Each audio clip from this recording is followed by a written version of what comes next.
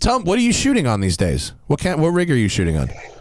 I can grab some stuff. You want to see it on the video? I got all my stuff. If it's handy, yeah. If it's handy and not too far away, it's right here. We're gonna, hey, car folks. Me and Ted are gonna have to nerd out on cameras for a minute. Sorry. Back in the day, I used to like shoot medium format, and I shot on a Mamiya RZ67, which gives you a negative that's about 6 by 7 centimeters. Not about, exactly 6 by 7 centimeters. Just an awesome thing. When you actually do the conversion to how many pixels those were. Oh yeah, it's something like 140 pixel image. Yeah, megapixel. 140 megapixel for medium format. I shot my senior thesis on a Toyo 8x10, dude. I lugged an 85-pound wooden camera out to the desert to shoot that shit. What do you got there? Well, because I know you're a watch guy as well, so I picked up the Hodinkee Ghost Edition Leica M10P with the 35 Summilux. So it's kind of like a ghost gray, and they did a special edition for. I like that. It's cool looking. Oh, the strap is cool. It's like a real rope. It's like a real nice thick rope. That's a bitchin' strap. I really like that. Very cool. Yeah, I put them on all my cameras. So I got the Q2. Which really? I think when I first met you, I was shooting the Q1. Now they got the Q2. Does Hodinkee just sell that strap?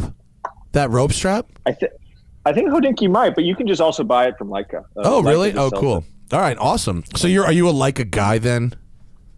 Well, you know Matt Jacobson, right? Yeah, Matt Jacobson, famous videographer, cinematographer, worked with Ken Block. That Matt Matt Jacobson, Birdwell Britches Matt Jacobson. Exactly. Who the fuck was I just thinking of? Matt Johnson. Matt sits on the. So Matt's like one of my mentors and one of my biggest heroes. And Matt was one of the guys instrumental at Facebook for buying Instagram. And he's a lifelong photographer. And he's on the board at Leica, and he pushed me in a way that if he didn't push me to pick up a Leica, I wouldn't be a photographer today. Why is it? The camera inspired you to be a photographer? When you make that much financial commitment, when you have that little, resources, you become a fucking photographer. I'm sorry. Yeah. And that's kind of how I've always been in my life is, I get to the point of no return and then I just keep going, I guess. Do you find the Leica is that much more special dollar for dollar than the more mid to high end cameras as opposed to the extremely high end camera like that? I don't advise Leica for everybody. Leica really suits the way in which I see the world and the way in which I seek to capture it. And it's a very static way of doing so because the lenses are all prime glass, so they're all fixed lenses. So like my 35 millimeter 1.4 is a super fast lens that can shoot in really low light, but it's a fixed 35. So you've got to be prepared to shoot only at 35 for that day. Does Leica not make any zoom? They do, but Leica purists don't fuck with it. It's, if you're a Leica guy, you shoot fast glass because that's why you're doing it. Otherwise, if you're shooting at f4, f12, there's way better cameras and way cheaper glass that'll do a way better job.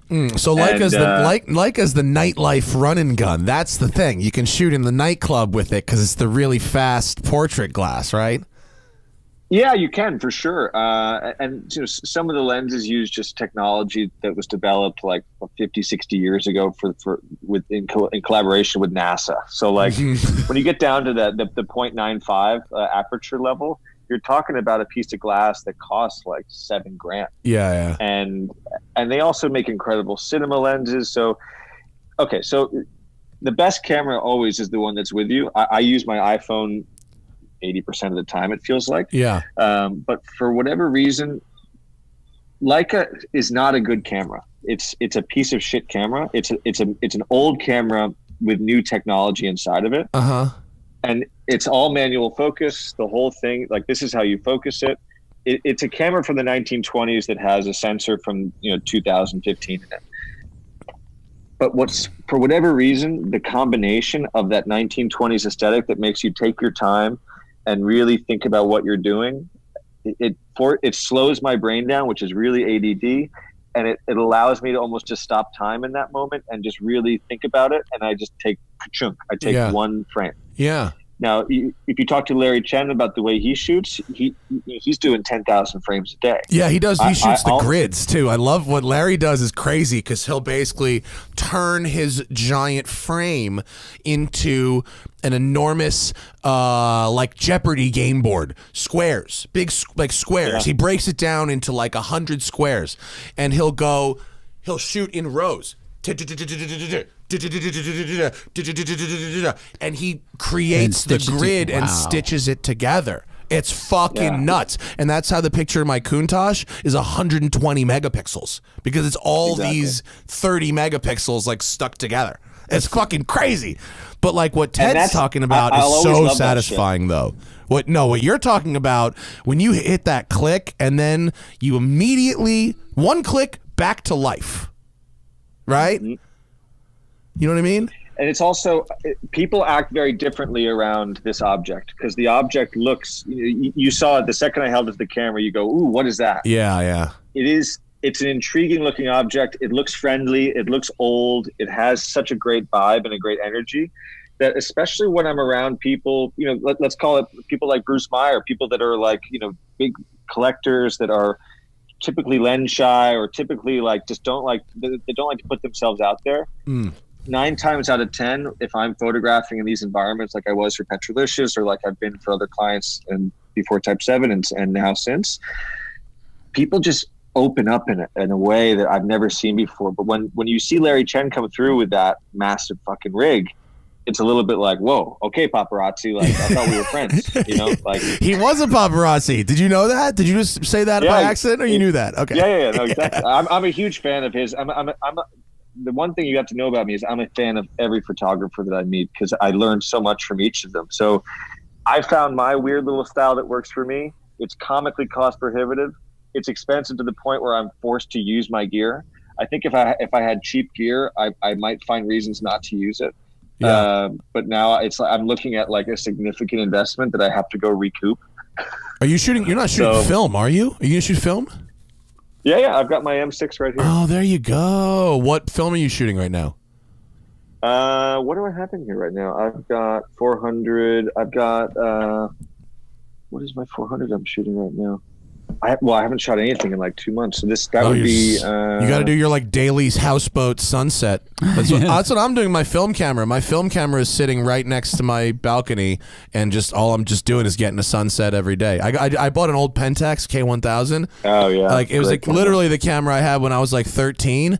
And I bought the camera for $90. It cost me $300 to service it. It took 6 months, and I took it to Tahiti and I shot Velvia 50.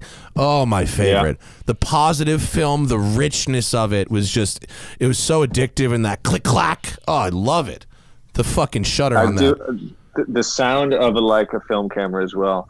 I had a girlfriend once who described it as the audible embodiment of slicing off a piece of time. It sounds like you're taking a sausage, like a ka-chunk, and you use a machete, and it just chops off from the sausage. Those are good words. I was gonna say, if you really want someone to like open up to your camera, you gotta pull out like a Hasselblad or something where you look down. If you're not even looking at them and you're looking where you're the where you're the least threatening position possible. Yeah, where you're under a hood in a bellows. Yeah. It looks like you're trying to hold your third breast from Blade Runner.